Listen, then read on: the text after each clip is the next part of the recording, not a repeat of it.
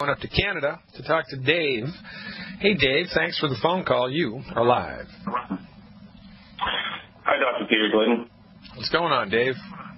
Well, I have some questions. I stumbled across something the other day that surprised me. I heard that there could possibly be a cure for Herpes Simplex Virus, and it involved minerals. Imagine that.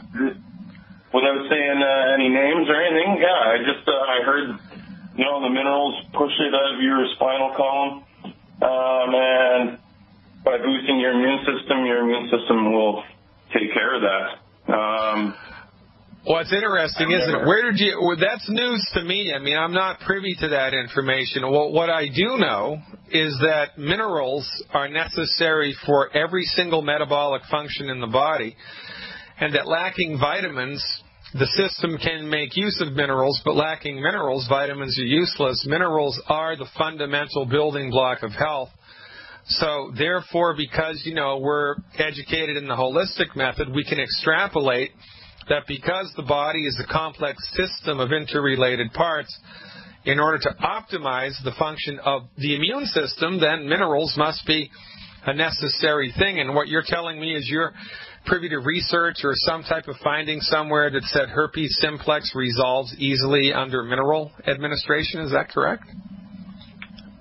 Yeah, that's, I've done a lot of research on it, and I was just shocked to hear that. I'm not sure exactly whether it's true, and so I do take longevity products. I've been on a bit of a health kick. I've seen the benefits of, beyond tangy tangerine, for example. I've turned a lot of people onto it as well. But, if any, I do believe that minerals might be the solution. Well, you want to run down the source, right? You want to try to run down the source and get that to me. Because if it's a valid source, I mean, if it was research from a major university or even if it was research from a minor university, I don't care. If you can run down the source that you got that from, get it to us. I'd be very interested in looking at that, right? This is how we work. We're all in this together. Sure, I can send you that. I just didn't want to say it on the air for, copyright reasons or whatever. So I can certainly forward that to you, just to your email. Yeah, do you have my email? I don't offhand. I could probably find it, but... All right, stick around when we're at the break, which is coming up in a minute, and I'll speak to you off air and give you the email address. And I'd really look forward to having that research. I appreciate it, Dave. Stick around. We're coming up against a hard break. Well, this is how we do it, ladies and gentlemen. Nobody knows everything. The MDs think they know everything. There's a difference when... It's like the fella said, right?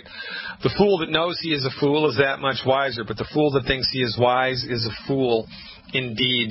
We're all in this together. My knowledge helps you. Your knowledge helps me. We're a collective consciousness here like a honeybee hive.